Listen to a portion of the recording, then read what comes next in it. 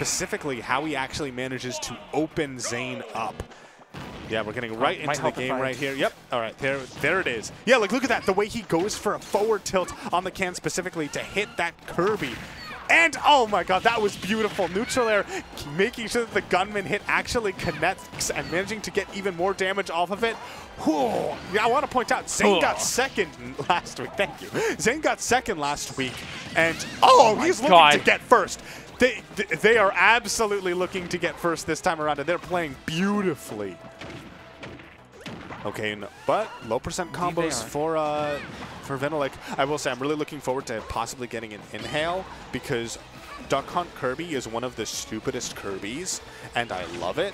Also, it's really big because he gets access to can, which is, I mean, it's a defining part of, trying to get for the Trump, but it's a defining part of Duck Hunt's kit. So of course it's also going to be,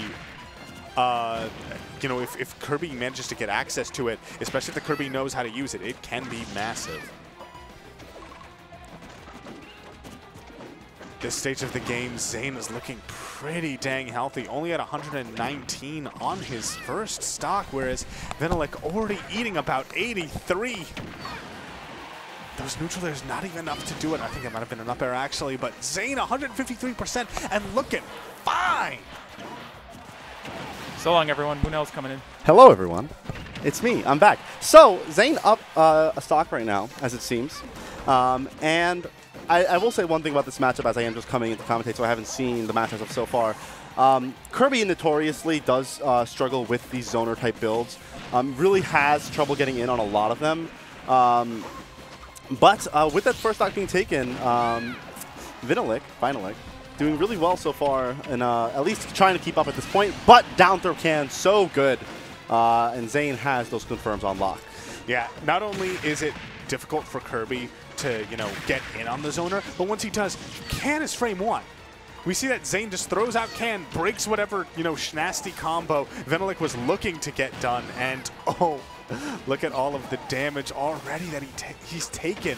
Yeah, and it is one of those things where Kirby is a combo character, but the thing is, like, a lot of these combos do have those one-frame gaps, which most characters don't have an option for, as you mentioned, but Duck Hunt, of course, does. Actually has two options. Saibi comes out frame one as well, at least the hurt box does, so you can start pressing B afterward. Little-known Zane fact. But yeah, so it really is a struggle for Kirby because not only do you have to deal with the zoning, which is tough enough as is, Duck Hunt has get out of jail for free cards that kill Kirby fairly early, even on a trade. Not only that, but despite, you know, the fact that Kirby, you know, one of the best attributes about the character is his small size, Zane is more than, you know, adapting to how to hit him regardless. Whether it's, you know, throwing him off the air and juggling him and catching with up airs like that, or when he spawns a can, he's been going for, like, a lot of forward tilts. These very low-angled trajectories that doesn't matter how low you crouch, you're still going to get clipped by the can. Yeah, and forward tilt and down tilt, two really good tools for Duck Hunt in this matchup. Excellent spike on the two-frame right there by Zane. I don't think it was because Kirby Kirby can't snap, so yeah. But it is an excellent ledge guard right there. Obviously, that down air is super duper good. Oh, we're going long. Not only that, but the best part about Duck Hunt down air, by the way, the landing lag animation, top 5 animations in the entire game, and they're actually going Link. Down air, and nair both have excellent landing animations. Smash 4 taught us that because those moves had a lot more lag on the floor in that game. Yeah, the Link is out. Obviously, this matchup is a little bit easier for Kirby, I would say. Obviously, swords are an issue for Kirby as always, but there are more ways to get in on this character. Link, a zoner for sure, but not as I would say, as a heavy zoner as the Duck Hunt. Not only that, but like the fact that Kirby is small is a lot more effective for. Is a lot more effective against Link because, you know, his sword moves, they kind of hit high, you know, forward air, you know, back air. Yeah, even, certainly. You know? Duck is by Duck I mean not Duck Hunt, but Kirby's Duck down press is really good against. Is really good against characters like Link that do have a lot of those high hitboxes, or characters that the space aerials at a certain height, where like Kirby can not only is it helpful to just get out of the way of those moves, it's helpful to react to those moves because you have a little bit more time to. So Kirby, I think, should be utilizing Duck a lot in this matchup, especially because Link has fairly slow aerials overall. Not only that, but don't forget, down tilt is basically Duck with a hitbox. Yeah, like as we're seeing right there. This is true. Ooh, that is a tougher move to punish than you would think. You see Kirby up being a neutral, like, oh, it's my turn now. And it's sometimes not.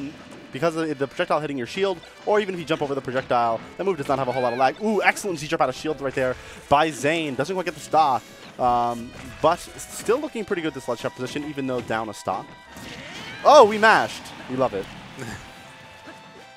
That move is actually... Oh, are you dead? No, are you dead? The reversal's looking kind of clean. It was the bait. Yeah. Got a little bit of damage, but since some training percents here, Kirby, of course, no shock here that we go into a big stage, a flat stage, I should say. Kirby does like it when you cannot run away from him on platforms. But well, again, one of those things that Kirby does really have a lot of trouble dealing with is these big hitboxes, and Link has a lot of them, and Zane has been doing an excellent job thus far of kind of utilizing those, boxing Kirby out. Nice little down to the grab right there by Vinylic here. Ooh, and a Trump back air, super good. One of Kirby's best tools there, Trump back air. Now, hopefully, you know, this game is honestly looking really good for Vinylic, and I hope it's not the sort of thing where Zane really regrets going the Link for game 2. Because, oh! Boomerang saved the day. Would have been a nice bit of percent right there for Vinylic. Not only that, but stage percent and stage position. Ooh, down on block gets up beat immediately. I wonder if... I feel like he maybe could have shielded. I think he picked a non-shielding option after that down tilt. Because otherwise, that's actually huge. if he cannot freely down tilt on Link's shield. Ooh, we're trying to use that bomb, I think, there as well. Extended hurtbox, trying to catch maybe an air dodge down. Didn't end up working out for Vinylic. But, ooh, now this is Link an advantage. Ooh, no tech, that's it. Death. Footstool. Oh. Yeah, scary situation. I don't want to footstool Link. You never know. What if the back hit of up B hits you and then you die? You don't want to. Inhale him. Well, that, I mean, also could end up in death. We don't want to see it. Because if you don't mash, Kirby just dies first with Inhale. This is true. However, I think we're going to see the Duck Hunt come back out, unless we're really trying to work with the Link today, which I know Zane is. I think Zane is trying to move from Duck Hunt to Link and Diddy Kong. I don't think we've seen much of the Diddy today, but we've certainly seen a decent amount of the Link. And the character is really good. I can see why they'd move from that. Even though Duck Hunt is a very good character in their own right, Link, I would say, a tiny bit better. Yeah, I will say that it feels like Duck Hunt complements Zane's playstyle very well. That being Zane's playstyle having 6 billion IQ. Yeah. So. Yeah, and certainly Link, you have those options as well. But like, kind of, I know Can is technically not an item, but it is very reminiscent of item play in general, in how you utilize Can. I think Zane is just kind of a connoisseur of those items, and they're really, really good overall.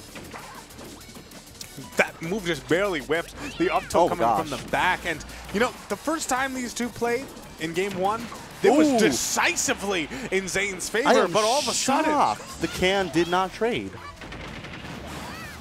Ooh. Yeah. Really good. Oh! Can right there. That was right what you were saying about the clay pigeon coming out frame 1. Yeah, so that was... On those weak moves, on those moves that don't have a lot of stun to combo with, Clay Pigeon is going to come out and give Zane a true combo. All right, completely even in percent right now. Ooh, but nice dash attack. That burst option, really good for Kirby. And not as much lag as that move looks like it should have. Oh, missed the neutral get up punish, and we're taking damage. Oh, I like the idea of down B, but ends up getting punished. No. Not super duper hard though, and still only a 20% gap. Kirby didn't get the grab there, make most of that percent back with the down throw. Now in the corner is Zane.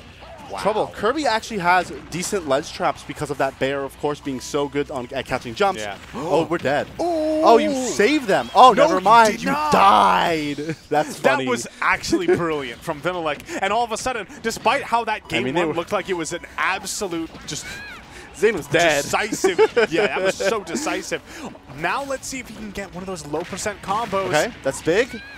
Back air, actually, just enough. That's going to take the stock. Yeah. I always forget you have to RAR that move to actually kill, because fair never kills. Yeah, exactly. The good way to tell the difference between forward air and back air is if it actually killed or not. Yeah. Because similar looking moves for sure. But now Zane with a little bit of a lead. First time really in this set that there's been a lead of any amount of substantial percent. Up being away, that's great by Zane. Right on top of the can too, you saw there. purposefully fastball. Like Snake with grenade. Yeah, purposely fastball on the can to have a explosive on block. It's death. What you was got that combo. DI? No, you die. No, you die there. You dead? You can't DI Clay Pigeon. It doesn't send you in a tumble. That was up air though. Oh, the up air, you just die. The move kills. Look, he's at 100. 1. Oh right, I forgot how much damage Clay Pigeon does. It was a 110 already at mid screen. Yeah, you die. You die. Yeah, but Vinylic doing honestly did pretty well. All considering guaranteed 9th as is.